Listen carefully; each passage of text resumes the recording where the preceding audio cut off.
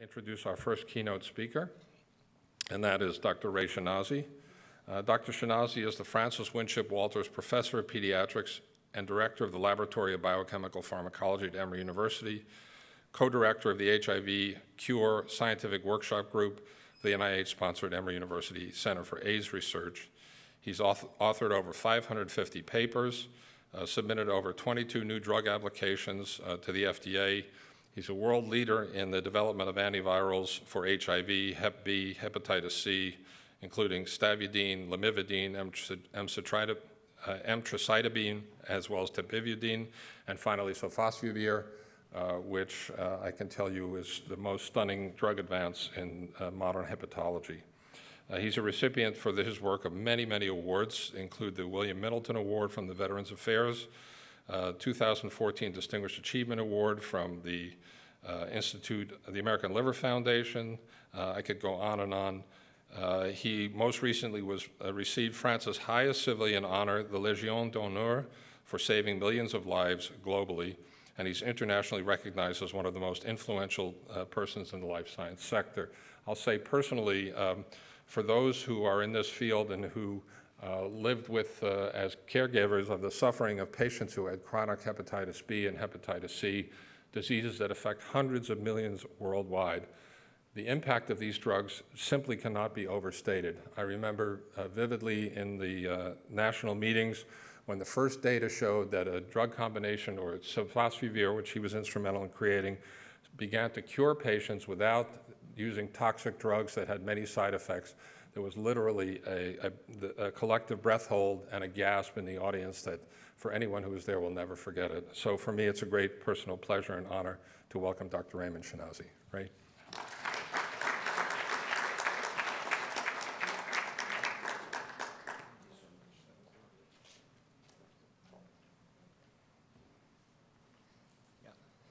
First of all, it's a real pleasure to be here in New York again, one of my favorite cities, and congratulations on achieving 50 years. That's quite an accomplishment.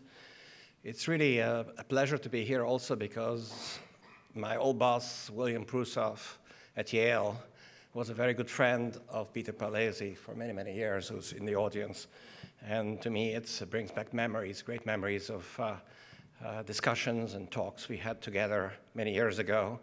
And of course, Peter is well known for his amazing work on influenza. So really, your institution really has contributed immensely with people like Peter. And I now see some of the other legends who are also among you. Hopefully, we'll create some new legends coming up. So when I was invited, I didn't know what this meeting was all about. I saw the word Sinai. I thought it was something to do with China, but I wasn't quite sure. But it turned out to be a very interesting program based on what I've seen so far. Very diverse on innovation, which is what the building blocks for innovations are done in the labs, and then they're translated into industry and creating jobs and creating wealth and creating, of course, health, global health, which is what's important here. I had also mentors like you did, Professor Scott Friedman. This was Gertrude Ilion, a woman, an amazing woman, who said, "It's amazing how much you can accomplish when you don't care who gets the credit." And this is a picture of me on the right-hand side when I was a young man with a bit more hair and wearing my sunglasses with Gertrude, who actually was one of the inventors of acyclovir. And I think it's a very important thing because a lot of the things I'm going to talk about today weren't really accomplished by me only. It takes a village to discover and develop drugs. I'm just a messenger. I'm also, sometimes I have some ideas, which are good, and sometimes I don't. Most of the time, my things fail, and we learn from the studies we've done. But we've been very fortunate, having had tremendous mentors, including Gertrude, to come up with a number of drugs that have really changed the landscape in terms of antiviral agents. The godfather of antiviral was basically William Prusoff, and he was the one who invented idoxyuridine, and I trained under him. And during my tenure with him, and right after I left his lab at Yale, we discovered stavudine, which was one of the mainstay drugs for HIV at the time, and probably one of the most successful drugs at the time, although it had some toxicity. But I think the major discovery happened about 1990, approximately, when we discovered with Dr. Dennis Liotta at Emory University lamivudine and emtricitabine. And these are really drugs that are being the cornerstone of antiviral therapy, and they've used even now both, one of them at least is generic, lamivudine is generic, and was actually the first drug not only to have activity against HIV, but also activity against hepatitis B virus. So we got two birds with one stone. And I remember it was really a revolutionary drug when we discovered it, although at the time the NIH didn't think very highly of nucleosides, but it was a complete change in mindset, because a lot of the nucleosides that came before lamivudine and emtricitabine were fairly toxic. These drugs are essentially not toxic, and they're used by millions of people today, not only on their own for hepatitis B, for example, lamivudine, but also in combination to prevent maternal fetal transmission. Today it's unheard of, maternal fetal transmission of HIV, thanks to these drugs. PrEP, you've heard about PrEP, I'm sure. These are prophylaxis of giving lamivudine with tenofovir, or FTC with FTC, or it could also be lamivudine too, but the drug is Truvada, which is basically FTC plus tenofovir DF.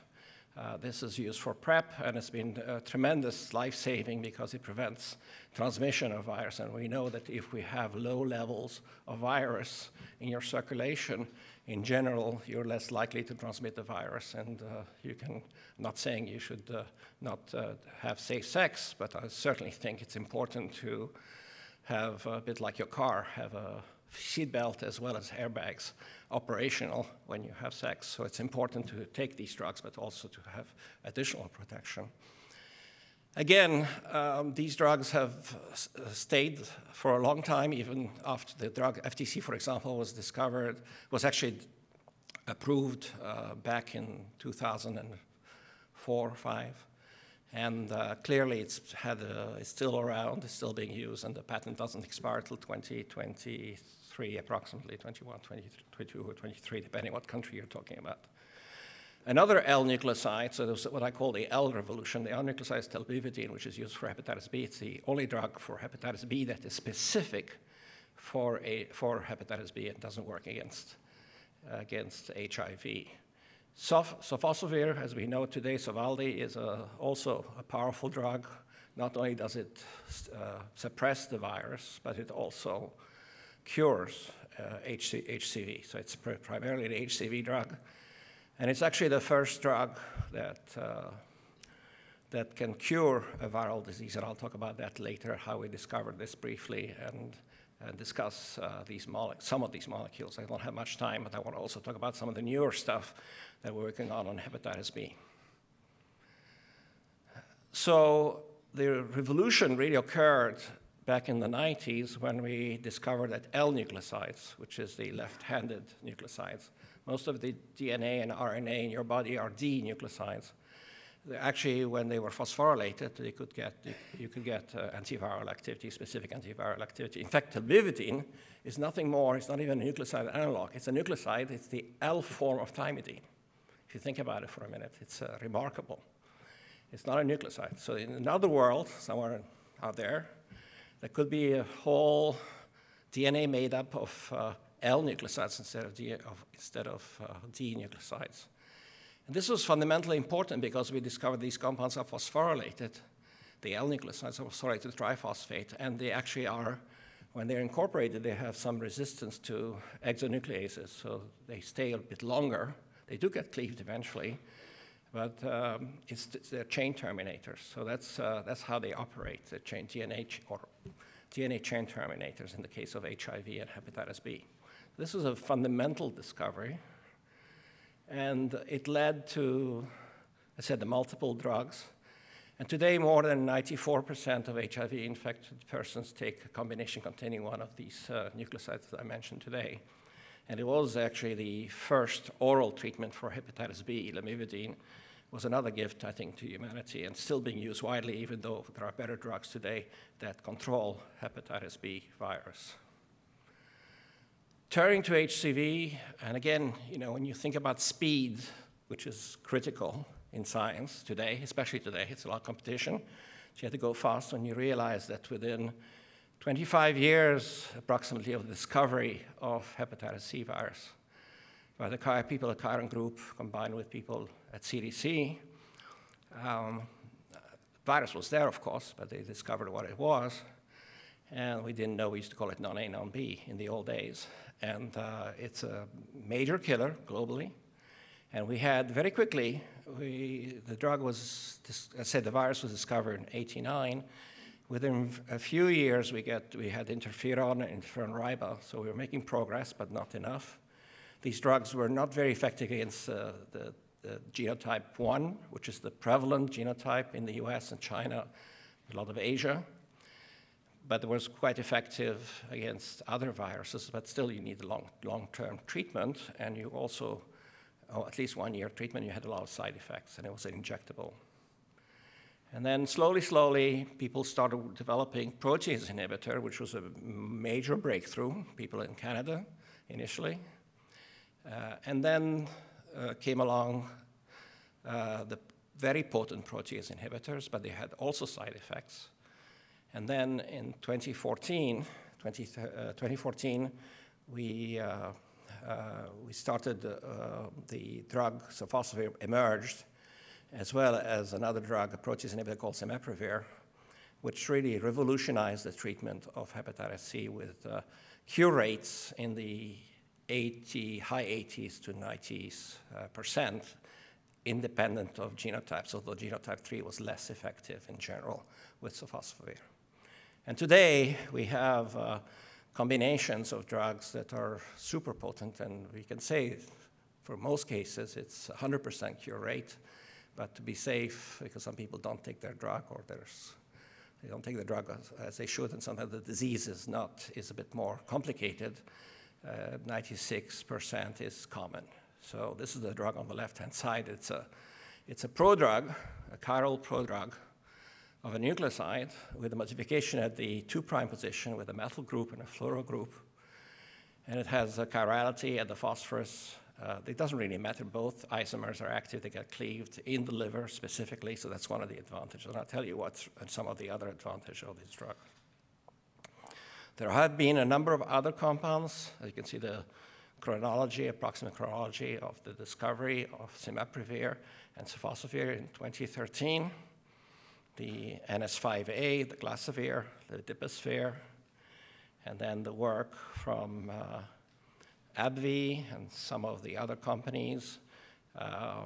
And more recently, we can now go down to about 8 weeks treatment and get a cure. Today, the other treatments is 12 weeks of treatment, and you get close to 100% cure. So that's really very exciting. Nucleosides really are great drugs for this particular class, although they're used for herpes viruses, with drugs like acyclovir, and for CMV, cytomegalovirus, and others. But in general, they have high potency, no drug-drug interaction, no protein binding, pangenotypic, high barrier to resistance, and low pill burden and orally bioavailable. We're very lucky with hepatitis C by the fact that there is a mutation that can emerge with people taking sofosbuvir, but fortunately, work done even before the discovery of sofosbuvir by the group at Merck demonstrated that the mutation, the key mutation that occurs with sofosbuvir is a debility of the virus. So it's limping. It's a virus that's limping, not very fit. And that's one of the reasons why you can, after even the virus emerges, if it does emerge, the resistant virus, you can continue treatment and get cure rates. So that's very exciting. We got lucky there, I must say. Otherwise, it would be like we are with HIV, having to take 2 or 3 drugs for a long period of time. You wouldn't have a cure. Now, in terms of the discovery, very quickly, I mean, it's a lot of years of experience, but it turned out that it's all to do with technology and having the edge. And I think the dean is in the audience too, so I think it's important to have good instrumentation to be successful today in science. And having the right tools really does help. But back in 1990, real-time PCR just emerged.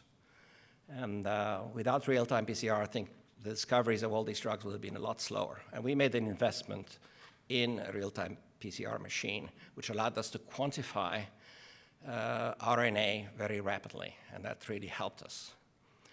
And because of that, plus some other factor like the discovery of the replicon system developed not far from here by from Charlie Rice's lab, as well as Bart Schlager in Germany, this really provided a turnaround for the discovery of agents against hepatitis C virus. Initially, from our library of nucleosides, we discovered that 2' fluoronucleosides were effective against HCV, but not very active. That's the compound on the left-hand side. See, it's at a 2' fluoro. It's a simple nucleoside nucleoside. And gemcitabine, I think you're very familiar with this drug as an anti-cancer agent. It does have actually anti-HCV activity, but as you know, it gets deaminated, the U analog, which is essentially inactive. And it's got some toxicity issues. And so simultaneously, another company I founded called Icahn Pharmaceutical developed this molecule, which is a 2' methyl nucleoside cytidine, very simple molecule. So we thought, how about putting a methyl and a fluoro at the 2' position? We could have had no antiviral activity whatsoever. We couldn't really predict. It's very hard to predict because these drugs work at the triphosphate form and interact with the viral DNA. So you can't really always predict what's going to happen. But lo and behold, it did work. And from that, we discovered this molecule, which we call 6130.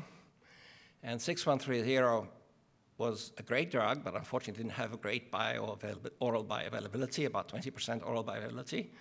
But through the scientists at a company called Pharmaset, which I founded, we studied the cellular pharmacology and discovered the compound is rapidly phosphorylated to the monophosphate, diphosphate, and triphosphate. The triphosphate interacts with the HCV polymerase with a Ki of 0.06 micromolar with a half-life of 5 hours. Luckily, this Japanese scientist, who actually, Japanese origin, I should say, American Japanese origin scientist Murakami, discovered also that there was another pathway. This is at the monophosphate level. The drug is deaminated to the U analog and then to the diphosphate and then triphosphate. And the Ki was not as good as the cytidine analog, but the half-life was a lot longer. We also found in monkeys, when we gave this compound, 6130, it got also deaminated very rapidly. So we made actually the deaminated product essentially inactive in cell culture. So we thought, based on this data, why don't we make the prodrug, a prodrug which would deliver the monophosphate, would deliver this molecule intracellularly. If we do that, we could have a drug that could work. And indeed, that's what we call today sofosbuvir. So this is very interesting from the point of view that we have a compound that's totally inert, this molecule here. But when you have it as a monophosphate, it gets phosphorylated triphosphate, and that's actually the active metabolite that inhibits the virus with a fairly good affinity for the polymerase, and it causes chain termination. And has a long half-life, so you can give it once a day, and that's exactly what's happened today. We give it sofosbuvir once a day. Drug has a fairly good half-life in humans. We were not the only one developing anti-HCV drugs, as I mentioned earlier.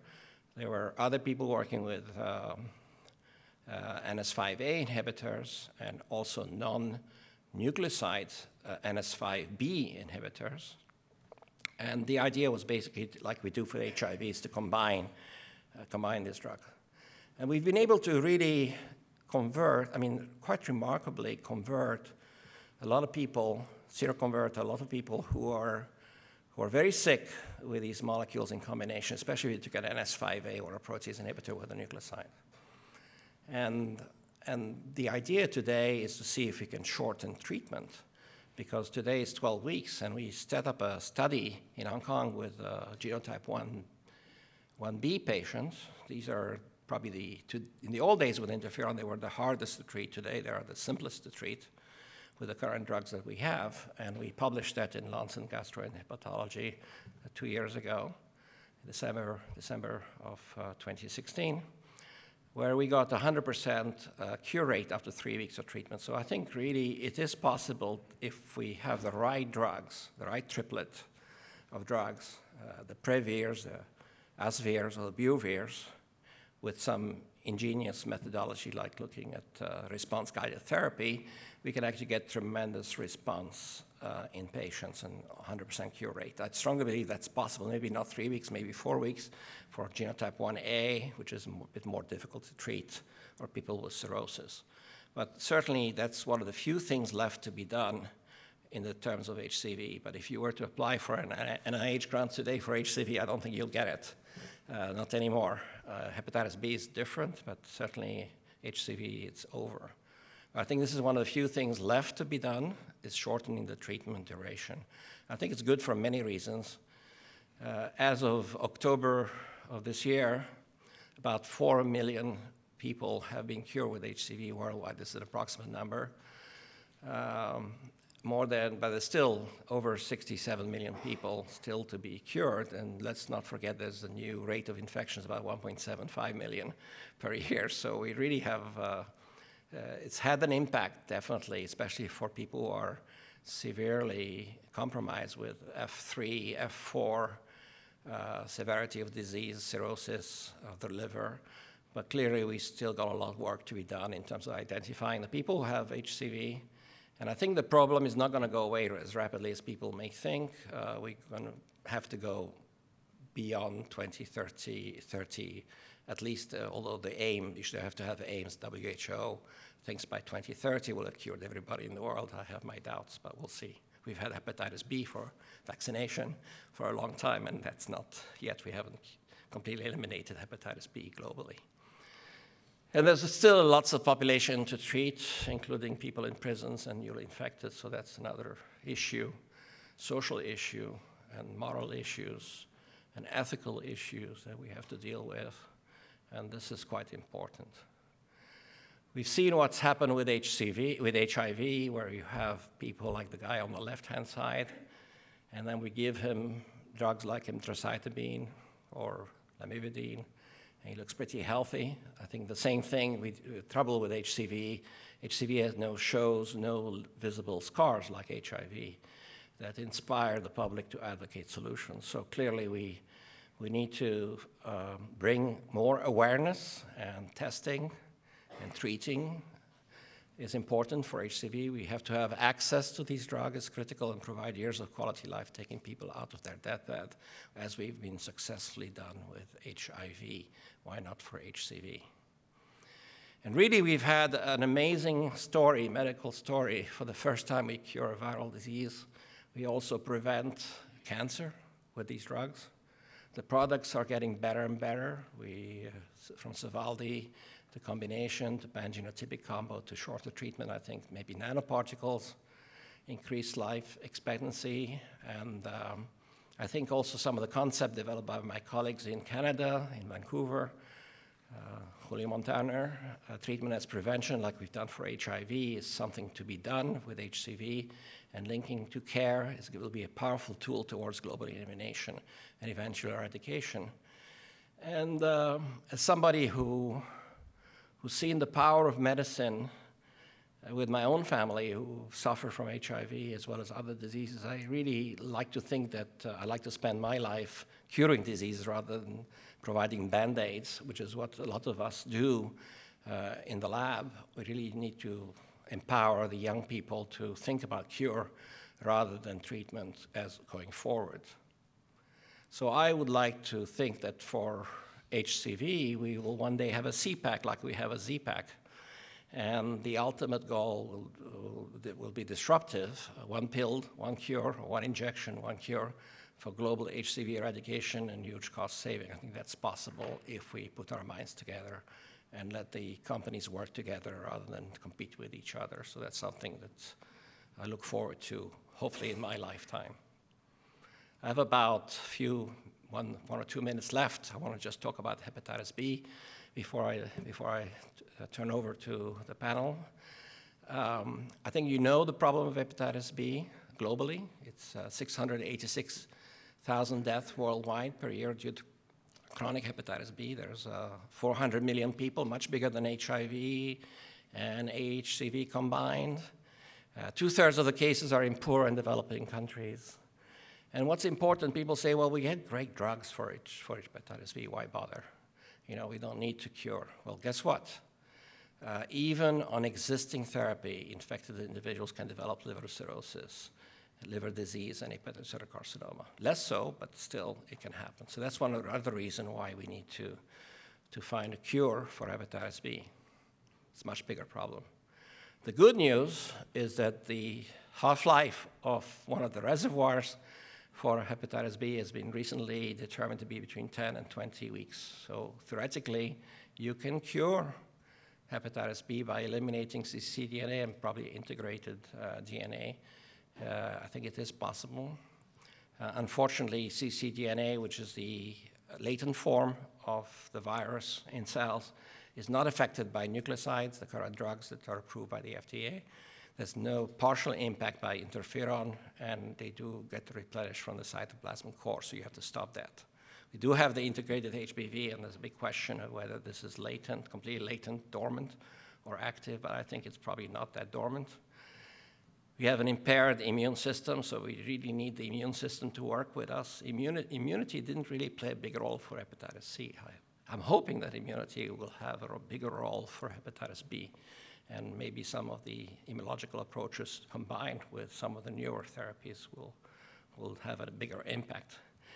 And as I mentioned, existing therapies act only on a few steps in HBV replication. So why I'm a big fan of HBV capsid protein interaction. I don't have much time to go through this, but basically the reasons are listed here. HBV capsid is essential for viral replication. HBV capsid assembly factors inhibit this replication and can diminish or suppress cccDNA. We can do it at least in culture and in some animal models, as I'll show you in a minute. So we've been working for a long time on this, and we came up on this class of compound, which is called GLP, glyoxamide pyrrolamides, and we found a compound that has about a 3 nanomolar inhibitor, so we're quite excited about this compound for various reasons. It's actually not toxic. It does reduce cccDNA amplification. It's active in human primary hepatocytes. In vivo, it has a long stability in dogs and human plasma, good stability in human liver microsomes, long half-life in animals. And it's, compared to some of the competitors, it's probably the most potent capsid effector that we know with this type of potency, as you can see. Very exciting. And if you take capsids and incubate with a compound, and try to induce assembly, you can look by electron microscopy what happens. This is one of the competing compounds developed by the Chinese called GLS4. You get misassembly and hollow spheres. You can see them here. With GLP26, you get incomplete hollow spheres, smaller spheres for some reason. And I can blow it up. This is basically what I call broken capsid, or like cracked eggs. You can see very clearly the capsid open up and obviously releasing all the contents out in the cytoplasm, into nucleus and cytoplasm. So this is in one way, one type of compound that we have, GLS4, sorry.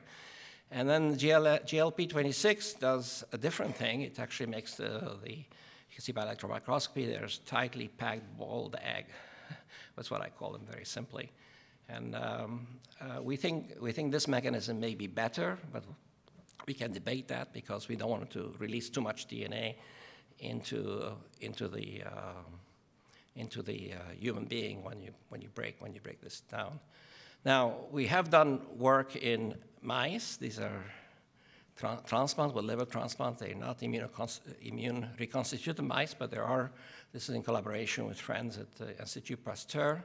This is a summary of some of the work we've done looking at, first of all, we get a 4-log drop in HBV DNA within 10 weeks of treatment, which actually happens very fast, but we also can see HBe antigen reduction in the treated group. Here we're doing with entecavir. Entecavir has no effect on E antigen or S antigen. I'm not showing you this data for clarity.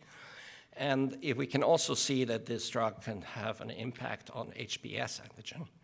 And HBs antigen is produced primarily from the integrated DNA of hepatitis B. So we are having an impact on both. And we actually are able to cure, so-called cured our mice with this type of combination. So it's very, very exciting. And we are moving these compounds forward towards the clinic. And this summarizes some of the work that I've just described very quickly. And I think these capsid inhibitors, not only ours, but many other companies like Assembly and other companies are involved in discovery of capsid effectors and also siRNA and other technologies.